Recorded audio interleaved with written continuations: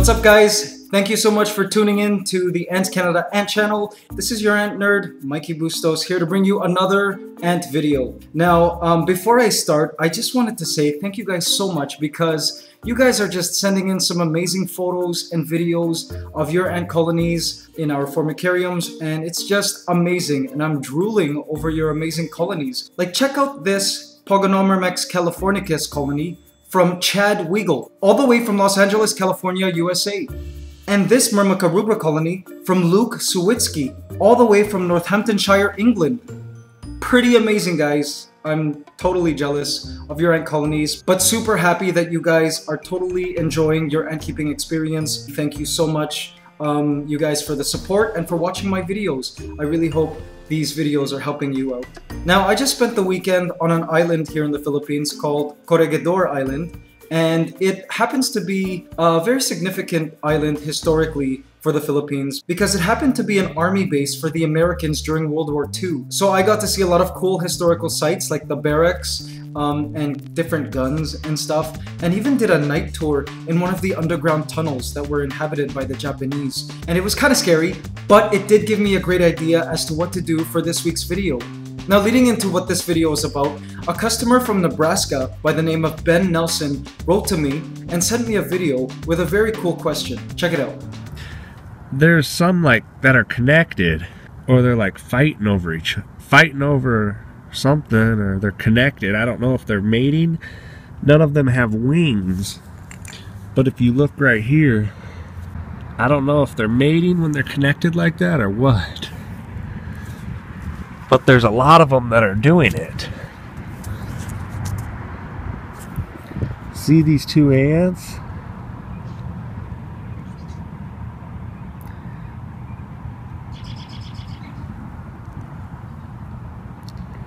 Cool video, and I'm sure a lot of you guys can relate, especially if you're from North America, to what he saw. And so to answer your great question, Ben, what that is an ant war. And so I wanted to do this video on what happens when ants meet, whether it be single ants or a group of ants or an entire colony of ants, and why it happens. Now, I get a lot of requests to film footage of mixing two ant colonies, and I just won't do it. I can't. And most serious ant keepers can't either, because it's kind of cruel. It's kind of tantamount to cockfighting or pit bull fighting. So I won't do it, but I know what happens in nature. So how did this ant war that Ben filmed start? What happens is, during the spring and during the summer, ant colonies like Tetramorium ants often expand their territory as the colony gets bigger. Or entire colonies decide, for whatever reason, to travel and to move their nest. And what happens sometimes is two unrelated colonies come together. And when they do, that's what starts an ant war. So let's examine how an ant war starts. Basically, every ant colony has its own distinct scent. So ants from the same colony identify one another based on this scent. Now, a colony's scent is caused by molecule arrangements of carbon on their exoskeleton. In the nest, there are ants usually at the entrances that will make sure those who pass in are of the same colony and have that distinct colony scent. Now, even though you might have a group of ants of the same species, it doesn't mean that they have the same colony scent. Every colony has their distinct scent. It's kind of like their name tag. Like, this is where I'm from, I'm one of you guys. In the wild, single ants coming together usually won't cause each other problems. They'll just kind of meet and go, oops, sorry, and kind of go separate ways. But if you're talking about a group of ants, like a column of ants, meeting another column of ants, then you got problems. Alright guys, I'm here on Corregidor Island in the Philippines, and I'm just watching this huge trail here of Asian weaver ants. Ecophylla smaragdina. Look at them. Beautiful. And now this trail goes all the way, see, goes all the way here and up there, down there, all the way there, and it just kind of like continues onto this road here. I believe they head this way. See them? And the trail goes up the tree where I'm assuming their nest is. Look at that mass of ants there. Wow. Oh, you know what? Are they killing an ant? It looks like it. I wonder if this is an ant war. You see? They're kind of like holding an ant. They must be trying to kill it or something.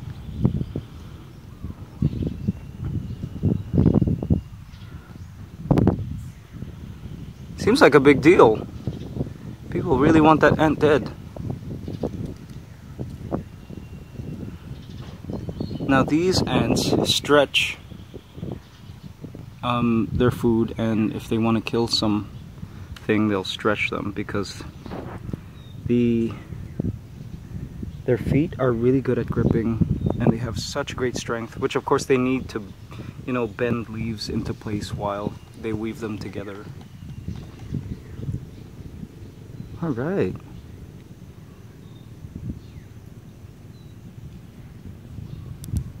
Wow, holy, the trail continues all the way up into the tree. I wonder where their nest is.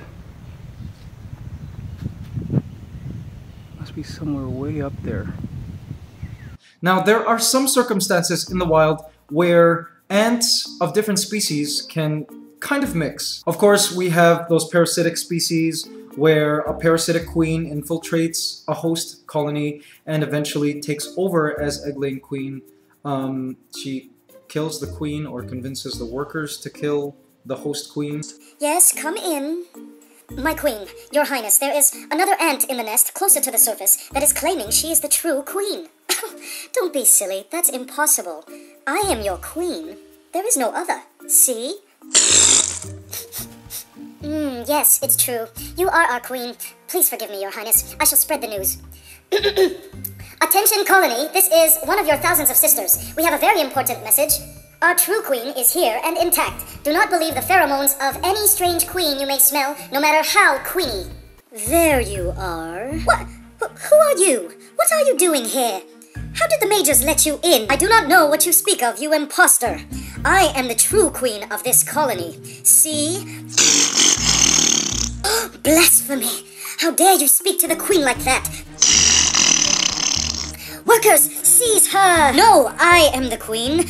As for you, you imposter, these daughters have no other queen but me. No, I am the real queen. I am queen. No, I am queen. I am.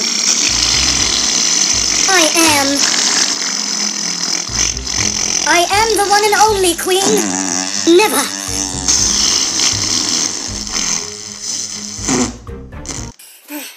You both smell so... You both smell so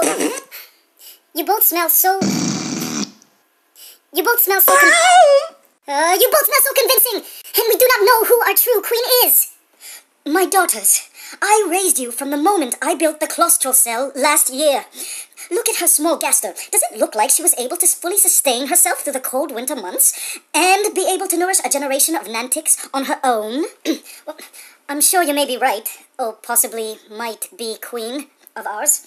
But we trust our antennae, and right now she is smelling quite convincing with her pheromone identification. Yes, because I am your real queen, my children. Now go and slay that fake queen. She is an intruder. No, you mustn't. Smell me. I am your queen. What is wrong with you all? No, she isn't. Get her! Come on, ladies, you heard the queen. Let's get her. Yeah, come on, yeah. Ah, no, smell me.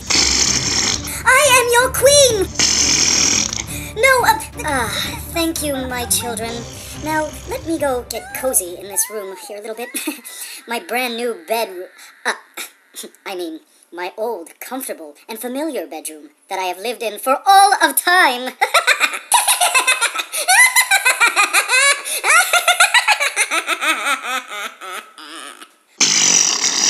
That's one circumstance. Another circumstance is when you have things like thief ants that live amongst a host colony and kind of steal from them. And there are circumstances above ground as well where ants have toll gates. Now, I've heard this observation from some of my ant friends over in California, where it seemed like there were larger ants that were monitoring the flow of various species of ants along a highway of ants. And on this highway were different species bringing food back to their nests and, ants venturing out into the open. And in some cases, it was observed that these larger toll gate ants would stop some of the ants as they were passing by and steal their goodies, their booties, their food, and bring them back to their own colonies, which was kind of interesting. Now, another cool thing about colony scents is that the colony scent is usually constantly changing. So it's said that if you were to take a bunch of workers out from a colony, raise them alone in some other container for a few months, and try introducing them back to the colony, chances are they will fight, because they both were developing colony scents separately and perhaps might not be matching anymore. It's really cool to think that when ants are living together, that they really have a colony scent that is constantly changing, and they're updating, I guess, their colony scent. For what reason, I don't know. And this is just generally, perhaps not with all species, but this is generally what happens. I was once reading a blog about someone who introduced a whole mass of unrelated workers to an ant colony by simply raising them in formicariums that were together and separated by just a mesh. So if you can imagine, you have two unrelated colonies with a mesh in between, and this guy raised the colonies together that way. And I'm sure it caused a lot of alarm at first, but they couldn't really get to each other because of this mesh. But several months down the line, he removed the mesh, and turns out the colony blended together. What had happened was the colony had developed a communal colony scent, and eventually the workers identified one another as family. Another cool thing to note too about colony scents is that ants in a fridge, for whatever reason, tends to obscure the scent a little bit. So for those ants that hibernate in the winter, by the time spring comes around, they all have to develop, I guess, a new communal scent. Now, for those of you who have seen my video on introducing a parasitic queen to a host species, part of the process involves putting all ants in the fridge or the freezer just to get rid of that scent. Now, I'm sure some of you guys might be asking, well, what about polygynous colonies? Well, ants that are truly polygynous, like say Argentine ants, they accept multiple queens in a colony, and unrelated workers are able to blend with each other without war. They're essentially a species of ants that don't war, which is why Argentine ants have been pretty successful at kind of conquering a lot of parts of the world. And in fact, they say the largest colony in the world are Argentine ants because they're just one huge super colony. And so guys, that wraps up my talk on ant wars and ant interactions and colony scents. Hope you guys liked this video, and thanks so much for watching. Thank you guys again for the support. Please, please, please be sure to write to me if you have any questions. It's contact-us@AntsCanada.com, and please subscribe to our ant videos. Take care and love forever.